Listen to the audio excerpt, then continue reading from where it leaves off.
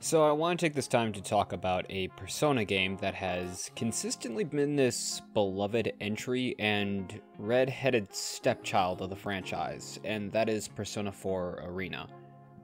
This is a game that, by all accounts, I will see a lot of people in the fandom gush about because its story is so good, it's canon to Persona 4, Lavras is a good character, the time skip inclusion of C's is fantastic, and its focus around Adachi is some of the best story you could give to a character like that. I generally just agree. And once in a while, online, I will see this game come up. In the past, I've seen people crying out for a Persona 5 fighting game.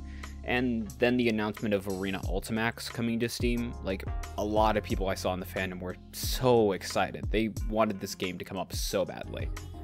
Now, I never played this game because originally it was on 360 when I was a PS3 kid.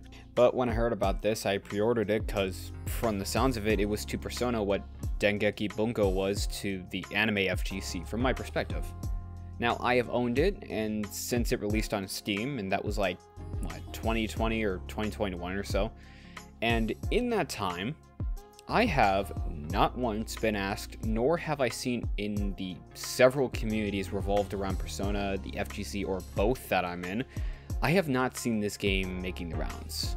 Brought up? Yes. Praised? Yes. Actually put on for a session or two? In the last 2 to 3 years, I have seen nothing happen, and I do mean nothing. And this is coming from a cross-tag player. This game, I just see nothing regarding actually playing this game. Which isn't anything special, right? Like, this happens a lot in the FGC when you're not one of the big three, that being Tekken, Street Fighter, and Mortal Kombat. There's a lot of other popular titles, but among them all, I think those three since the 2000s have been the three pillars of the FGC. And you go down the list and you get more games that are still good, just not as popular, like Dragon Ball FighterZ or Marvel vs. Capcom, so on and so forth. And anime fighting games have this ongoing history of the games being big the first maybe 3 months or so, they die down in popularity afterwards, only spike if they have a big announcement. But I will say, unless you can find that niche crowd that has this circle full of people who play this constantly, yeah, this game is, from my perspective, honestly kind of dead on that end. So why do I think that? Why this game specifically? And honestly, thinking about it, I think it comes back to essentially how this whole thing started, and that is the Persona fandom talking about it. Because people in the fandom love bringing this game up and praising it. Anytime Persona 4 comes up, Arena is almost certainly a talking point regarding the entry. And that's the problem, I feel like. And that's not to put down the community on both sides, because I'll hear this as well from the fandom, that people who like Persona don't really play because it's a fighting game, which is fair. You're asking JRPG fans to play a fighting game. But again, even the FGC, I am not seeing that many people really bring this up, let alone actually play it. And even then, you've got big names in the FGC like Maximilian Dude who've said they just can't really get into it pretty much. Not hating it, just not really their game. One of the things that was intriguing about this game was the way it looked to me at first, and that a lot of people seem to be very interested in it. I'm not that much into the whole style of gameplay system for Arc System games. I've tried BlazBlue very briefly some time ago in the past. I'm just not very much a fan of that style of system. The last big game of theirs that I played was probably Guilty Gear XX, way back in the day on PlayStation 2. And I enjoyed that game, but I feel like even after that, when Guilty Gear Accent Core coming out, and I grabbed that game as well, and I just felt like I was kind of done with this style of game, and I didn't enjoy it very much. By that time, I had already made the conversion over to games like Street Fighter 3 Third Strike and Capcom vs. SNK 2. This is around like the mid-2000s or so.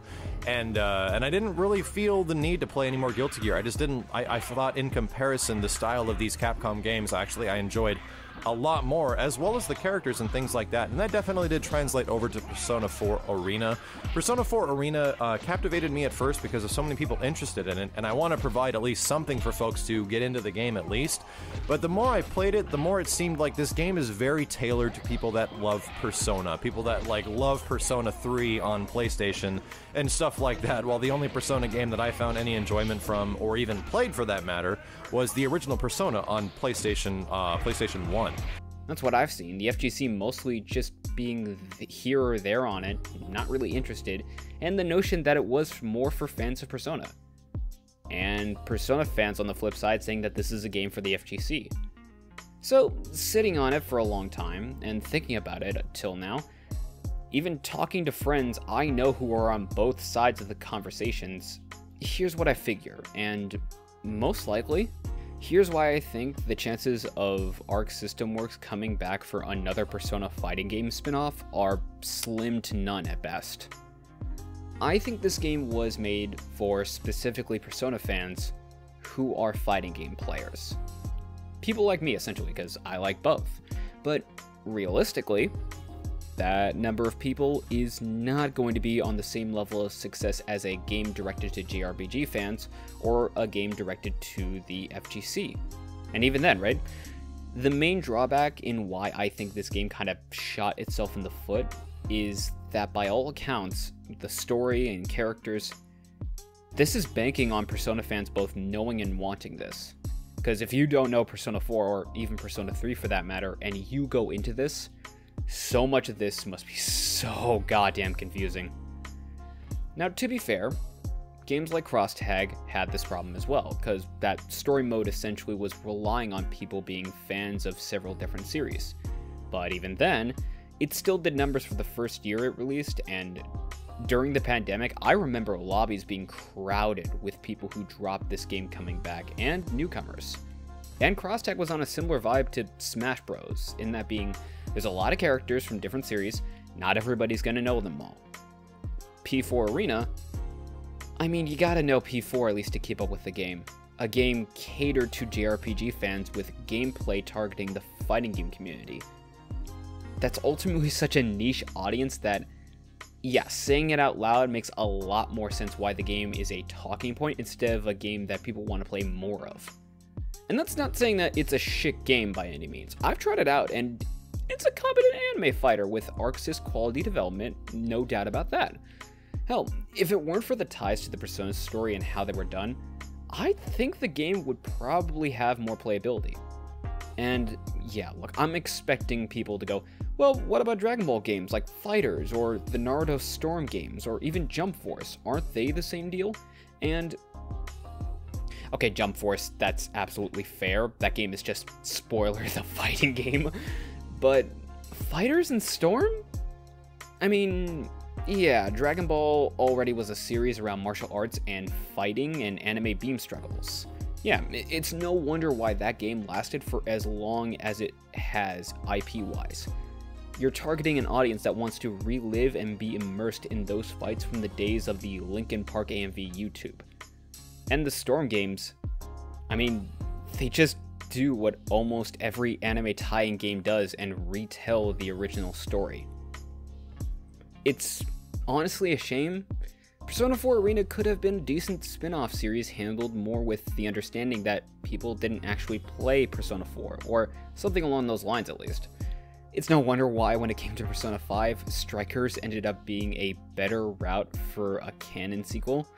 Despite Koei Tecmo's gameplay, that game still at its heart has a lot of the aspects Persona 5 fans loved about their game, so it being targeted more towards Persona fans, I think worked a lot better.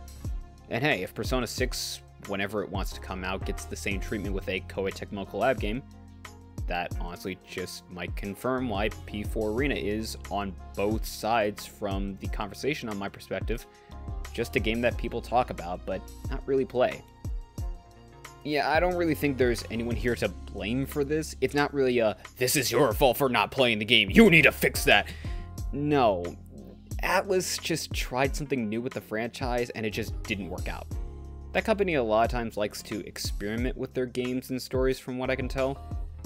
This one just not Well, it didn't flop, I think, but it didn't perform as well as it could have been in the long run, and which is kind of par for the course. I don't know. Maybe we'll get an Arc Sys-style Persona fighting game down the line that retells the stories from Persona 1 to the current entry, or something like that, but a big emphasis on the maybe. All in all, yeah. Persona 4 Arena, from what I can tell, is a good conversation to have, but it's not really a game people really want to play though. But what do you think?